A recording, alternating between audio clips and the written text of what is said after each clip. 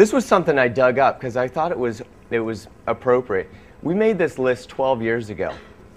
And what happened was we decided that no one knew what they were doing, and we wanted to really figure out what we thought mattered. And we made this thing called the old rules of branding, brand building, the old rules versus brand momentum. And we used to sell this idea of momentum a lot. And what we did is we just juxtaposed the two. So, old rule, consistency, new rule, surprise. If one has to win over the other, we said consistency is from the days of early branding, when people didn't understand what a brand was. So you were really consistent. People get brands now. You can have 12 different logos. People will track with you. Endorsement was the old model.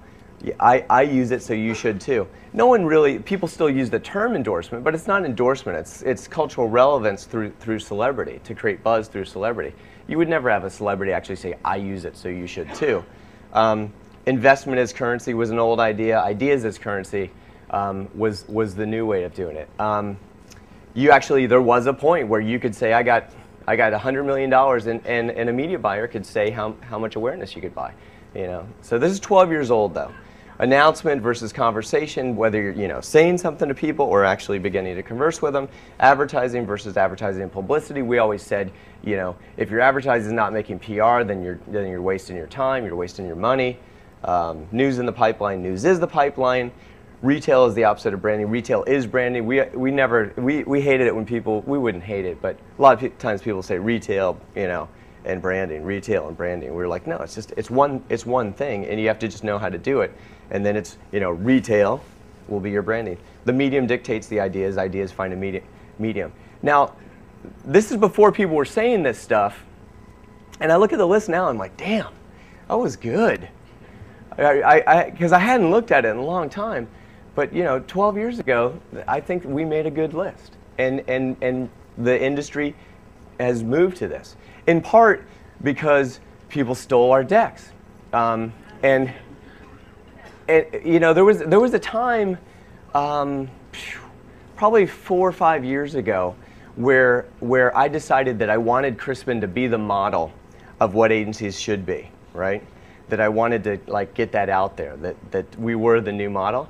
I really regret that I ever did that, but it worked so fast. I'm just, it was kind of silly how quickly we were able to put the idea that we had the new model into the advertising culture and that people adopted it. It was uncomfortable to see, and it probably shortened the lifespan of us being unique as well. So I paid a price for it, but it was a decision and it worked, and that's the other interesting thing about all of this, that is the more the Buddhist, but life is made out of this stew, right? And all this atomic stew, and we have through intention shape it to make whatever we want. And it's just, I know that that's true, and I've done it over and over, but it just doesn't stop being a miracle to me. So it always surprises me. It's like, oh, that thing happened that I wanted to happen. I can't believe it. But it will happen for you guys. You just have to put that intention out there. It's got to be unique, though. I think it's got to be unique. So a random list of rules that I just I got to go back one. Yeah.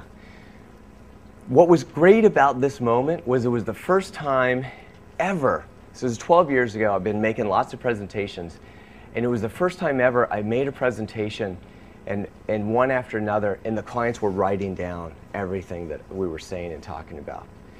And the very first time it happened, I had just pulled this out of my ass. So, and other asses, because I didn't make it by myself. So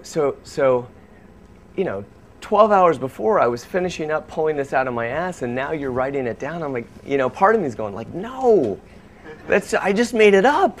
Like, you could really damage your career and your business with this stuff.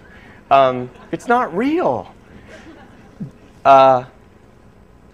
And that was that. It took a while for me to realize that's what you're supposed to do, though, right? There is a process where you're writing down what other people are doing, and then there is a process where you're actually generating new ideas, and you're making it up. It is okay to make it up. People want you to make it up. The industry wants you to make it up. The universe wants you to make it up. It is okay. So not all of you will make it up, but some of you will leave here and start making up more stuff.